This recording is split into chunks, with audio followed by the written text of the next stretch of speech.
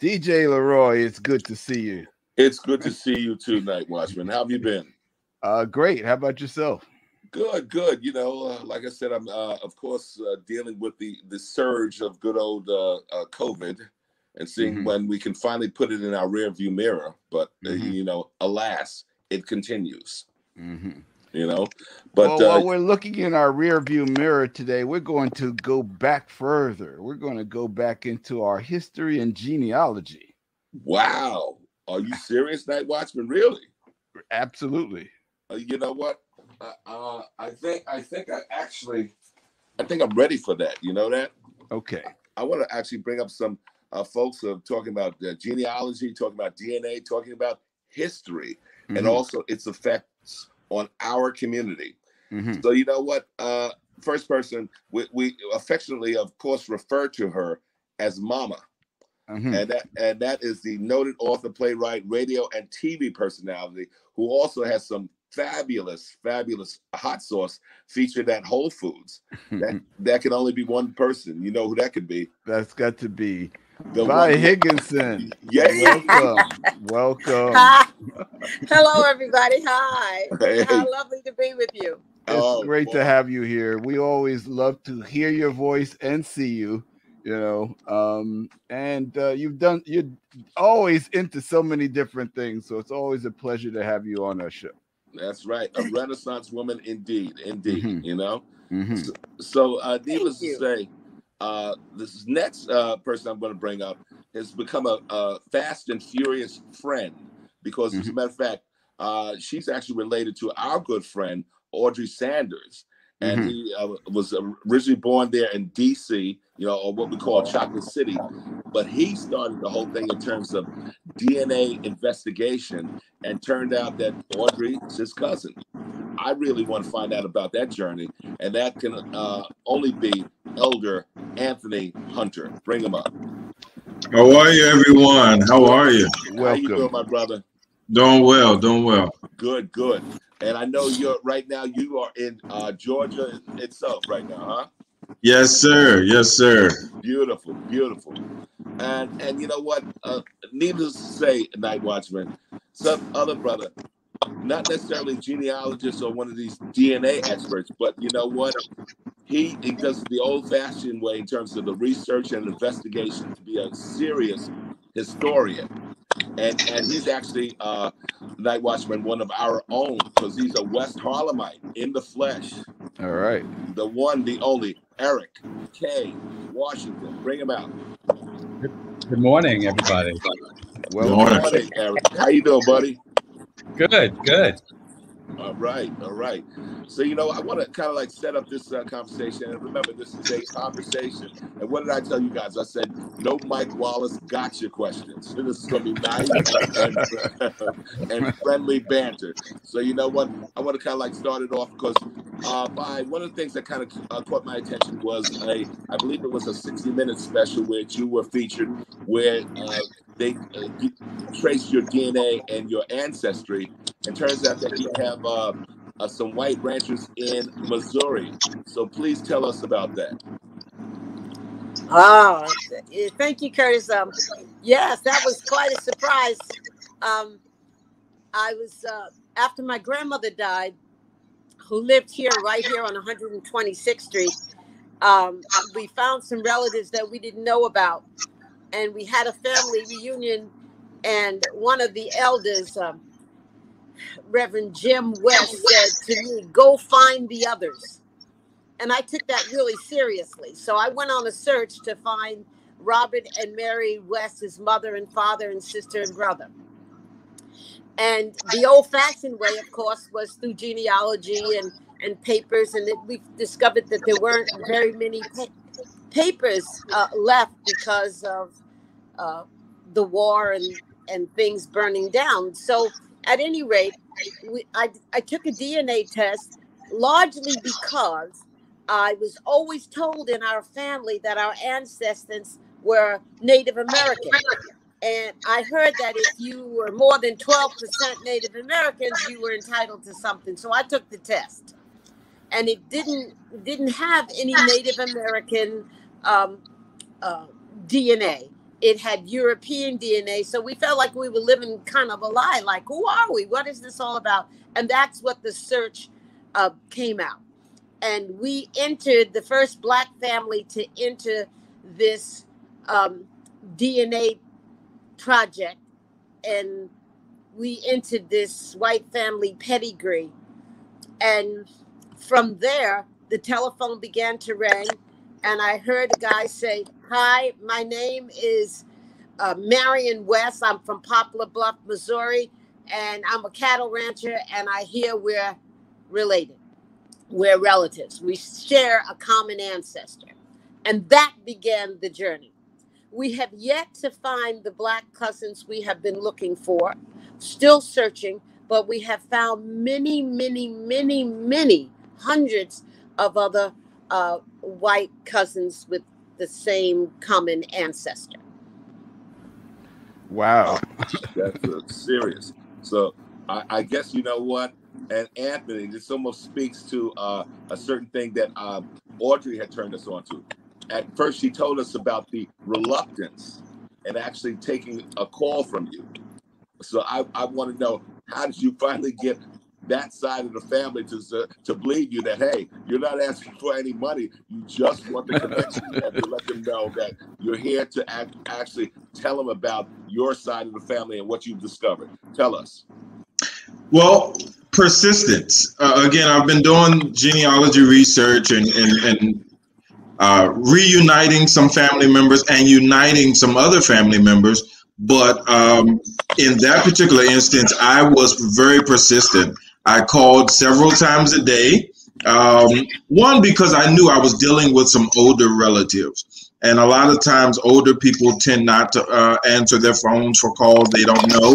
Yeah. And so my strategy is, if I call over and over again, they'll discover that maybe this is an emergency or maybe this is something serious. So I did that. And ironically, and this is only but God, because Audrey doesn't live there. She lives in New York. So for her to be there for that few days, she actually served a purpose, if you will. And there was some reluctance. But again, I've been doing this 20 plus years. I've heard it all. People would oftentimes not answer the phone or answer the phone and then hang up. And then later down the road, they'll discover that I'm an authentic person, right? Discovering the relationship. And so in that instance, she then sat and we talked for hours. And the crazy part about it is, for us to be so close yet so far, her great-grandfather was or is my great-great-grandfather. And so she was really taken back by the connection. And the crazy part about it is, I am one of the only ones that are still living who even knows about this great-great-grandfather. But I did, through research, find a birth certificate which listed his name. So that gave me the confirmation that I needed to make that call. Beautiful. So, Anthony, how many family members have you located in your genealogy journey? How much time do we have? I have a family tree which consists of over 2,000 names. And it's still growing. I'm still adding names every day, thanks to Ancestry Family Tree Maker. There's a database that I own that, I paid for, of course, but I own, and I just on a daily basis add names to it. And I've even discovered some family members who I would sit down literally with the husband to fill in his offspring. And as I'm doing that, discover that his wife is on the same tree, just a little distant from him. So, it's interesting how history has divided us for so many years.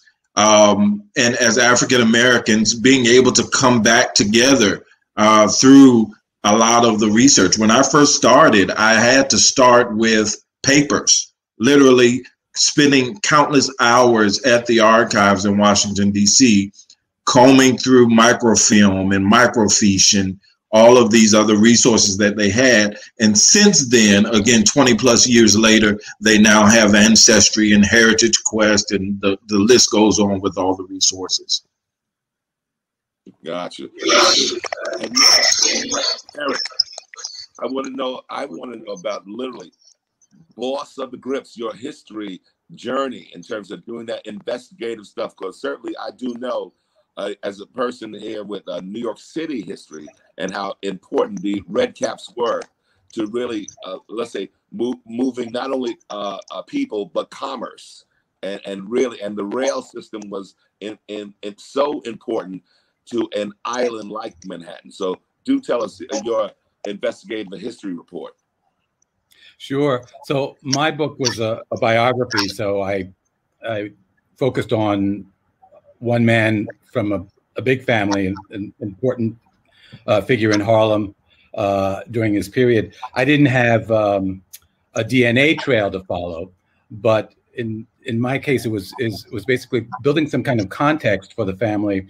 I had the benefit of one family member, a great grandson of my subject, who was the repository for the family of all the photos and things like that, much of which, they didn't really know who they were or where the shot was taken. So part of my my mission was to make connections and make them make sense. So I did a lot of plumbing newspaper databases, newspaper archives, where I was able to locate an event or the name of somebody else who was in a photo, and they could say, "Oh, that was Aunt Gertrude," and I could say, "Well, the person that she's with on this beach in Virginia, in the entourage of actress Florence Mills, happened on this date, and this was the lodge where they were staying."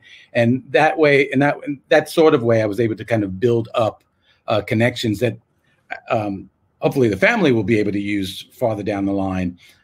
One of the rewarding things was that when the book came out, and many of the family members came to hear me talk about it at the Schomburg, it said, we knew something about, this person. We knew that they knew more about the grandfather. I wrote about the grandfather's father. And so they kind of knew that they knew he was a red cap. They didn't know exactly what that meant, because most of us don't know about red caps so much anymore, because there was a generational, separation from that era.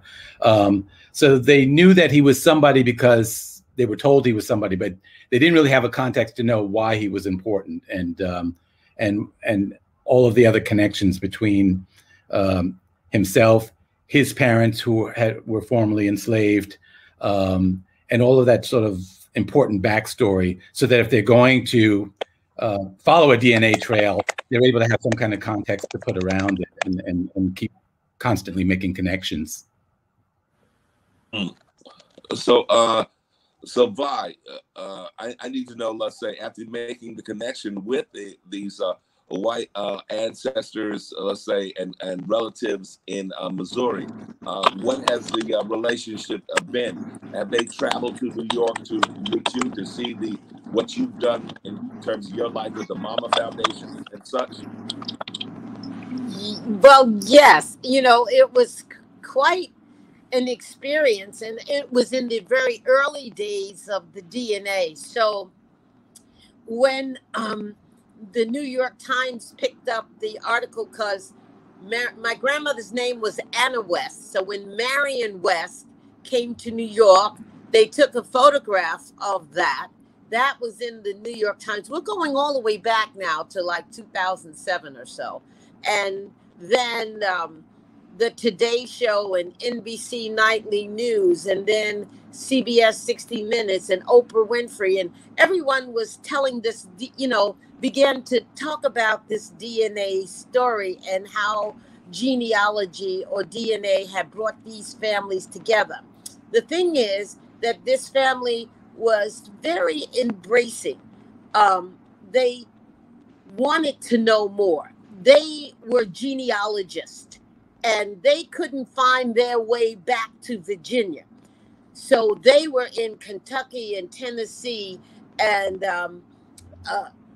far west. And the Black folks stayed in Virginia. So they were able now to be able to pick up some of the pieces of their heritage going back to Virginia, because we shared this common ancestor. And yes, we had many family reunions up until last year when the pandemic, and then we had virtual family reunions, and we got to know most of the relatives and their children and their grandchildren and etc. So it was, I didn't want to go to Missouri because I was a little bit scared. So I did take a camera crew with me, and they captured, because I didn't think I would be able to tell anybody what would happen when we got there. But since they were Democrats, among the few in Missouri, it really was warm and welcoming. And so, we didn't see a lot of pickup trucks. It was, it's been to this day, we continue to get together and talk and share stories and share times. As a matter of fact, a group of them came to New York, and we went on the boat for Inez Dickens for her birthday party, and they had a ball. So yeah, we go back and forth. Oh, gotcha. Beautiful, beautiful. So Anthony, do tell us, have there been some, let's say, some interesting facts that you've been able to uncover in your journey, your search? Well, I have at least 5 of the lines that I've discovered that are Caucasian, if you will. And there has been some very interesting stories. So one of the lines come out of South Carolina. And I recall just doing research and finding relatives again, touching base with a lady who was in her 80s. She's since passed on. But when I spoke with her, she was the great niece to one of my ancestors, who was a white man out of South Carolina. And so when I spoke to her, I had asked her if by chance, I believe he was my 3rd great-grandfather, by chance, if he had any children. Now, I knew he did. I was just trying to confirm with what she had knowledge of. And because they are Caucasian, you want to tread lightly. And so I asked her that question, and she said, well, I was told that through family history that he had 3 black sons. And I almost choked at that point because of the way she said it, but then the fact that it was confirmation. My 2nd great-grandfather was one of those black sons. And so as I spoke to her, and she was very welcoming, and we just talked for hours about him based on what she knew as a little girl in South Carolina. And then on top of that, after meeting her and talking with her for years, I used to check on her at least once a year. It got to a point where I did a little more research on him and discovered his will, which he left pretty much everything to his daughter and his daughter's mother, who were also black. I had no knowledge of him having any other children. She apparently, the daughter, ended up marrying a Pullman porter and moving to Canada. And so I have not yet been able to touch base with any of the offspring from that line, but it's been very interesting. And going back to the story of Audrey, that particular line, although I have been able to touch base with some of them, have not been very receptive. And I think just because of the lack of knowledge. So it's been very difficult because it is in Canada, but I'm still looking. And like I said, there are like 4 or 5 other lines that I have I have white ancestors. So it's been interesting. Now you've also, Anthony, you've also been able to trace your heritage back to Africa. So tell us a little bit about your journey to Nigeria, both genealogically and physically. Well, so I have not been able to yet discover people in Nigeria that I'm related to. However, of course, with the DNA testing, it gives you a percentage of your bloodline, and it said that I was 40% Nigerian, which is funny because my daughter, who has since passed, when she was sick, she had a home health aide who was Nigerian, and she came to us, I want to say about 9 years ago. And when she came in, she took to us like we had known each other all our lives. She had just talked to me for hours about her culture, the country as a whole. And so I just, on a whim, decided I'm going to Nigeria. I want to see it for myself. And this was even before the DNA testing. And so I ended up going, and they could not tell me that I was not Nigerian. I even started speaking with the dialect and trying to learn the language. Which tribe, I'm not sure just yet. Of course, there are multiple, Igbo being one of the major tribes in Nigeria, Yoruba being another one. But I have been there about 4 different times thus far, and I enjoy it every time I go. Eric K. Anthony mentioned Pullman Porters. Please tell me a little the history of red caps also, and how that they were a significant part in terms of the Industrial Revolution, and certainly someone having that type of job as a red cap, they were a significant player because they, the wages were good, and you almost got a chance to see the country as you speak, and very, very vital to the movement of people in New York City. Tell us about that. Yeah, so the Pullman Porters and the Red Caps, they were kindred workers in terms of being both African American. The short form is that the Pullman Porters rode the rails, the Red Caps worked the stations, and often they would interact because you might have people in the family who were, if you were a Red Cap who was a Pullman Porter, or vice versa, or there were Red Caps who became Pullman Porters who became Red Caps. The Pullman Porters was an older group that had started right after the end of slavery. Red Caps formed in the 1890s at Grand Central Terminal in New York as an all-white workforce. It was very successful, but one of the criteria was that they be at least bilingual to kind of be able to address the polyglot society that New York was. If you had language skills and you were white, you had other opportunities available to you. So that didn't last very long. So in about 8 years, 1903, they decided to integrate it with James Williams, the subject of my biography. And within a year, the entire force was black. But that was the essential difference between the Pullman Porters and the Red Caps. The Red Caps worked the stations, but it caught on in railroad stations across the country almost immediately. And the forces pretty much, not unanimously, but predominantly were African-American across the country. One of the things that was interesting, and as Elder mentioned, his relative who had married a Pullman Porter and moved on, is that it was one of those jobs that gave you that kind of physical mobility because you could ride the rails for free, so you could relocate or just vacation or travel for free.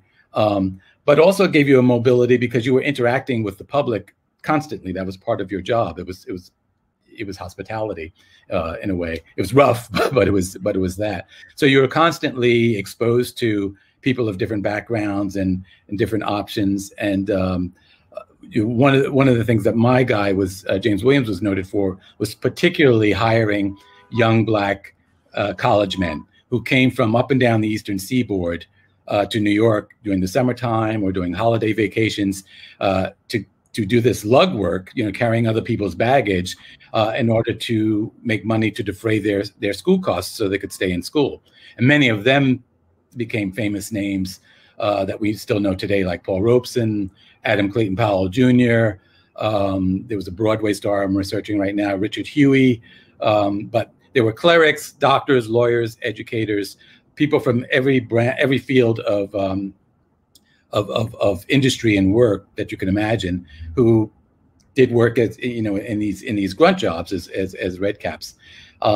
It's kind of interesting in terms of the genealogy, as we've been talking about, finding when I'm looking at these people in the process of writing the book, I'm looking very often at census records and seeing. It's not just making the connections, but seeing what they did, what kind of work they were doing, the buildings that they were living in, who were the neighbors, how they were identified as Black or mulatto or colored, and how that might have differed on different censuses, because the censuses are not they're not foolproof. They can change subtly or drastically depending on which one you're looking at and who's reporting to the census taker. So all of those things kind of contribute to giving you a lot to play with in terms of trying to spin a thread in genealogy of who your connections are and what their interests were and where they traveled, where they moved to, or where they stayed. And it's quite fascinating. So the process of writing this book, opened up a lot of interesting channels for me in terms of both the genealogy question, but just the immediate social question in terms of Harlem history. Eric, can you tell us a little bit about just your initial journey into being interested in studying history? Because I noticed with all of us, there's a common theme of discovery. And I think it's not just us, but just, Black people in America in general have been dealt with the erasure of our history and our background. And I feel like we all have this thirst to know more, and we go on these journeys of discovery. And you're considered a historian. I'm not a historian, but I love history, and I've learned more about history since I left school than I ever learned in school. So I wanted you to start by telling us a little bit about how you got involved in history and just your journey into looking back in the past and what you found. I don't know when the absolute moment, epiphany, where, I like history, when that happened. But I know I was born in Harlem. I was raised in my formative years on Staten Island.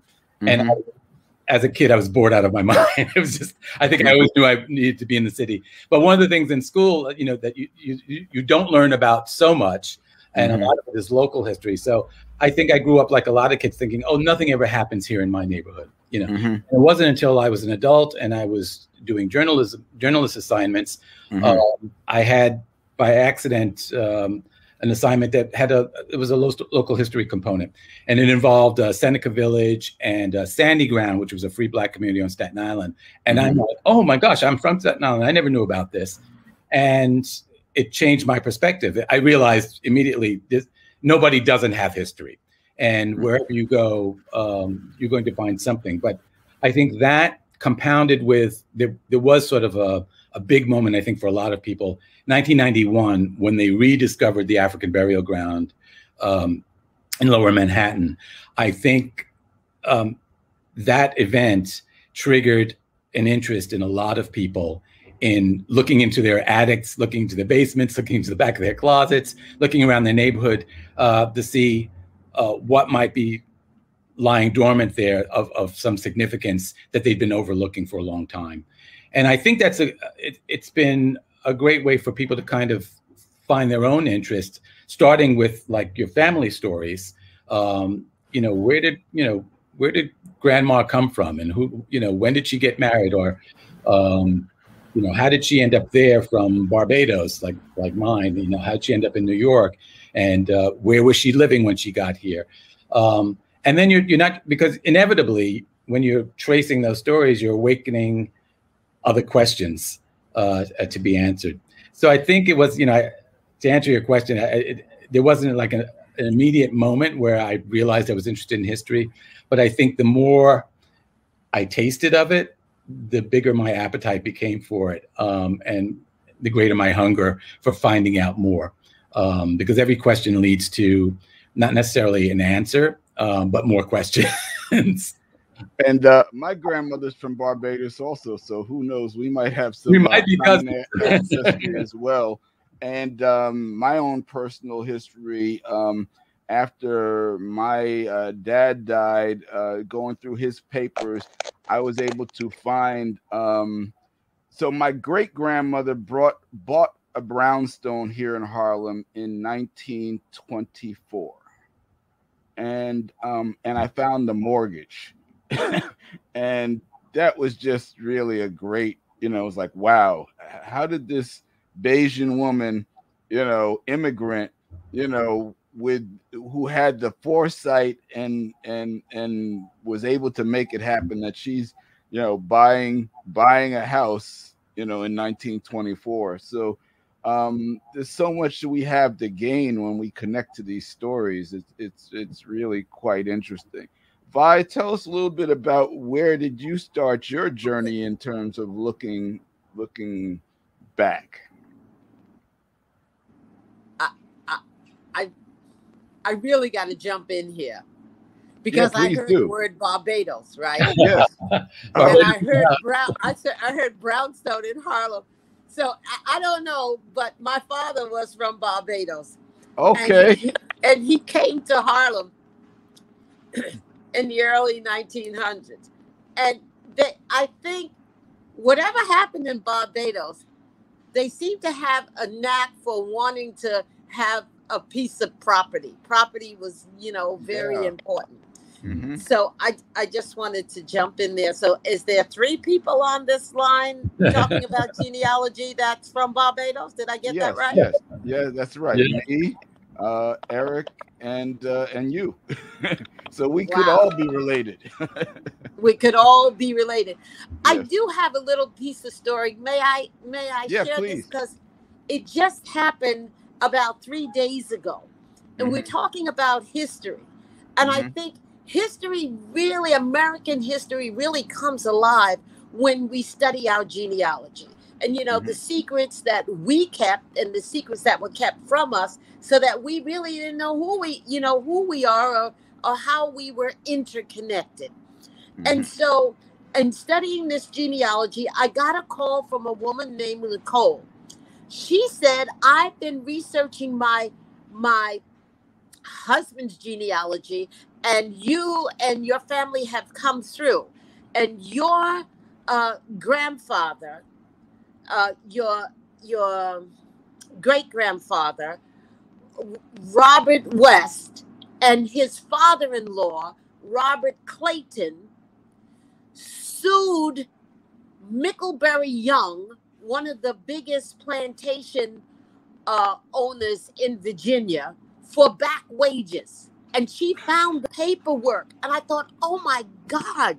Wow. Can you believe that they had the courage to sue the plantation owner because they worked for a year, and at the end of the year, Micklebury Young refused to pay them, and they went to court, and everything is listed in the dialogue in the history of this plantation owner who refused to pay, and Robert Young and Robert Clayton won a judgment against the slave owner. Now, whether they ever got paid, I don't know. But I just thought that little piece of history felt so empowering in a sense, that they were able to stand up against the odds, I guess. Anyway, so that just happened a week ago, clearly out of clear blue sky, out of somebody that I didn't know.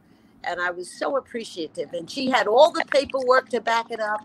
And it was just a great moment of history for me. To me, that talks about the issue of agency, because a lot of the watered down, filtered version of history that we get, it's like, well, we were slaves, and then Lincoln freed the slaves, the end. And they never talk about what we did to fight against it, what we did, all of the means that we employed, including the law. Think about Amistad, you know, the ship that they sued for freedom. You think about Sojourner Truth, who lost her after Sojourner Truth, who walked away from slavery. She didn't run, she walked, but she left her family behind. And after slavery was abolished in New York, she went back to get her son, but her son had been sold into slavery down south. But Sojourner sued and got her son back. So, you know, these stories about us using the law, using any means necessary, you know, the history of our agency is so important, and it's always been removed. And that's the power of discovery that we have when we go back and we start to learn what really happened. It's like, wow, you know. Yes. NightWatchman, I have to give you major props for being my co-host, because as you can see, I've been coming in and out of the conversation. So you know what? I'm enjoying the conversation from this vantage point. So I mean, I want to hear from Elder Anthony in terms of the development of the school. I want to, before I get to that, if I may, I want to kind of piggyback on a couple of things that have been said already. As one thing that I think that we miss all the time, and since I've been doing this research, and not only with my own family, but even helping other people, because a lot of people have no knowledge of where to begin.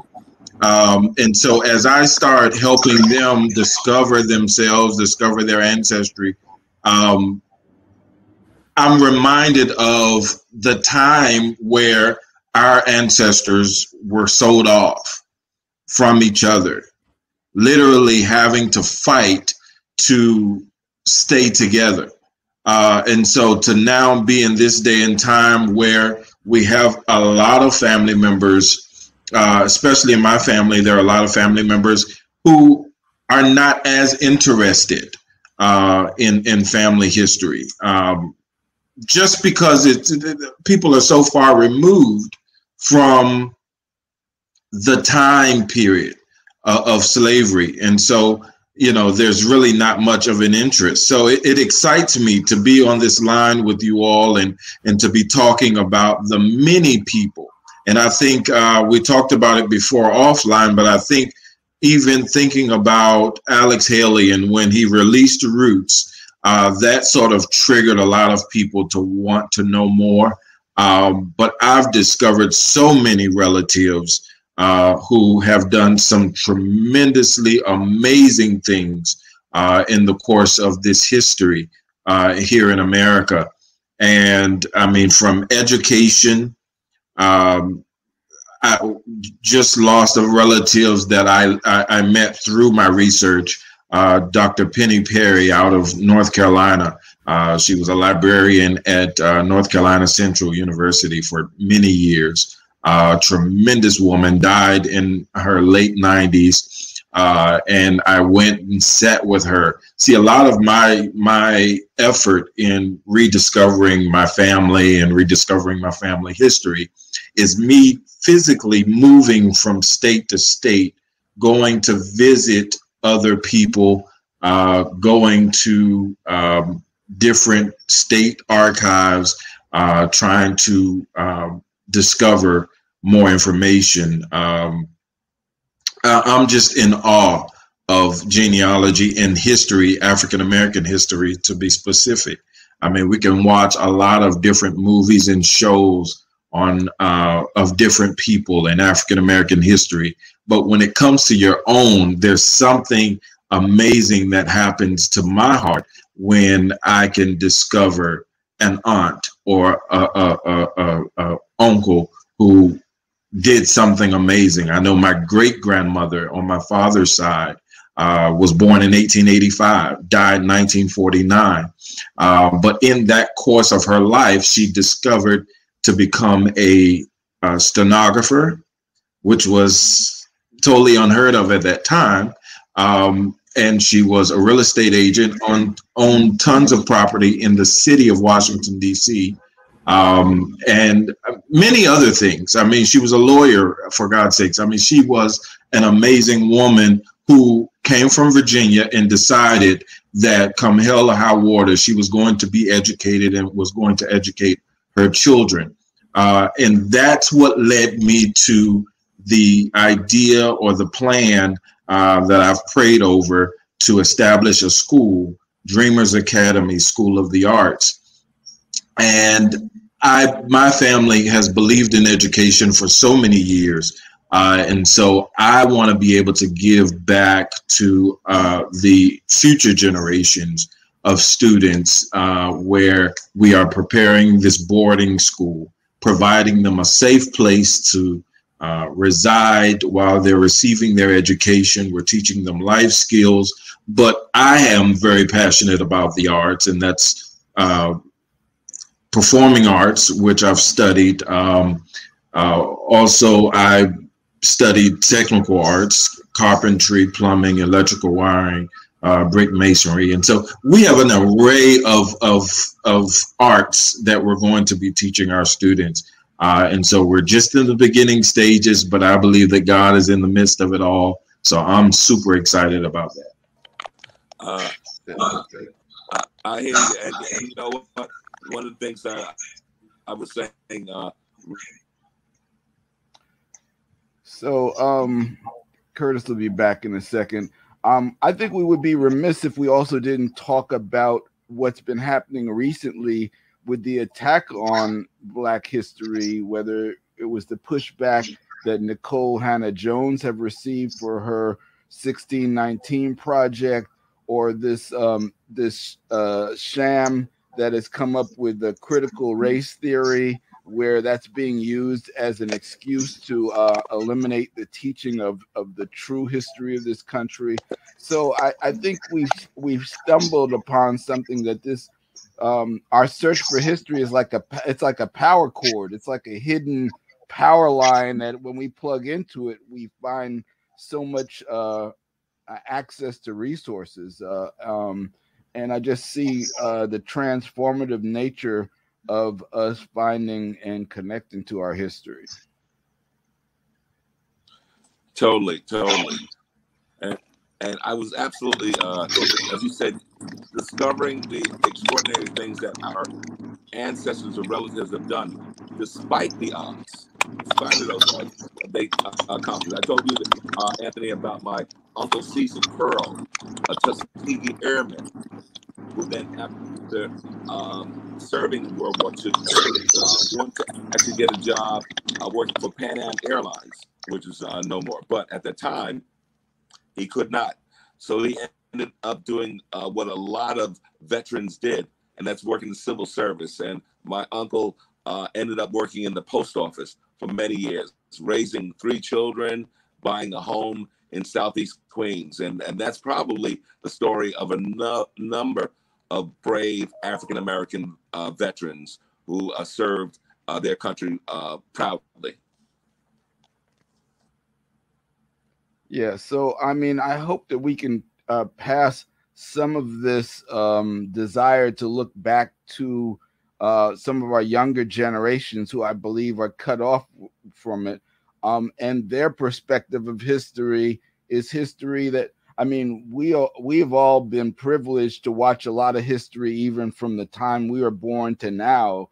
You know, all the turmoil from the 60s on up, and then so many things that were discovered since then. Eric mentioned Seneca Village, which was an amazing find, and we never heard about Seneca Village when we were in high school or even college. I'd never heard a word about it until, you know, maybe the last 10 or 15 years. It's like, oh my God.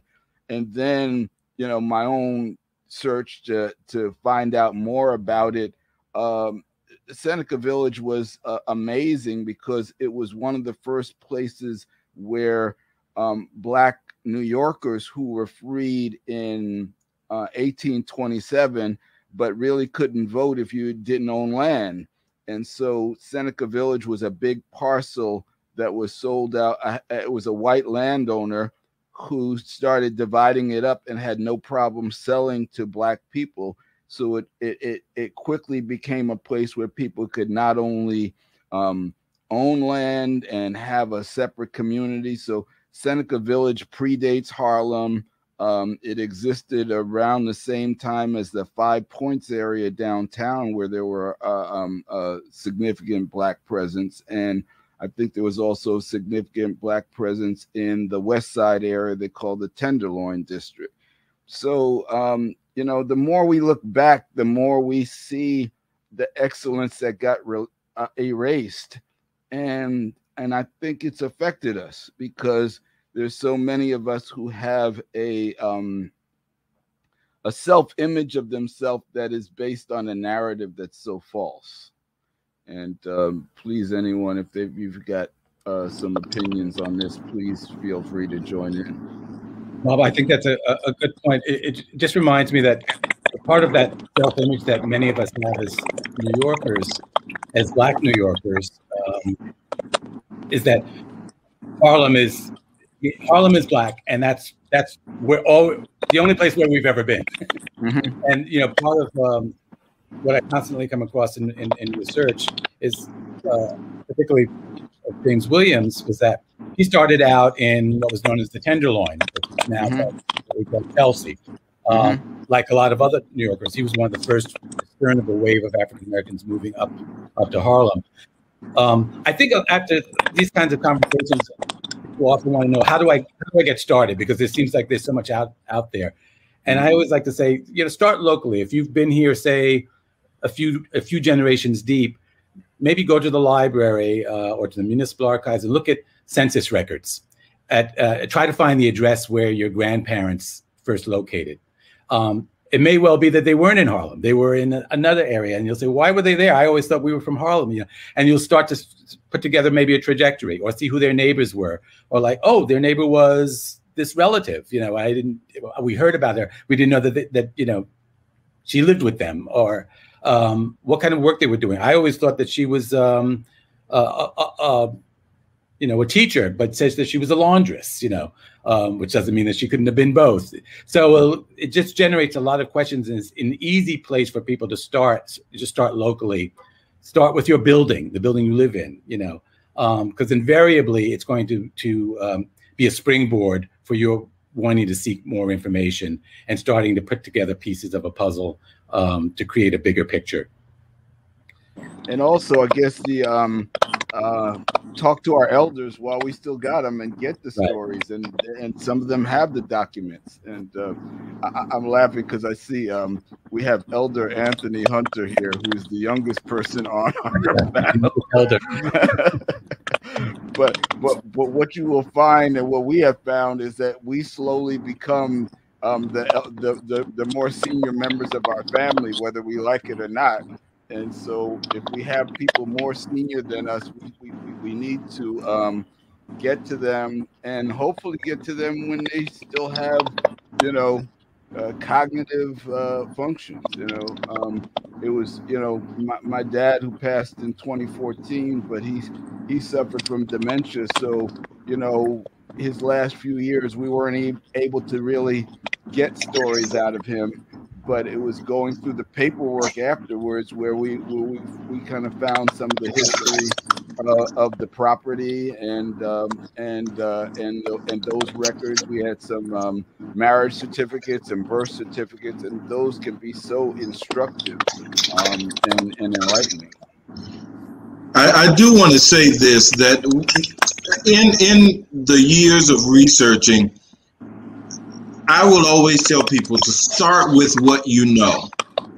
Whatever that is, just make notes of it, because you don't want to discredit anything unless you have documentation to show something else.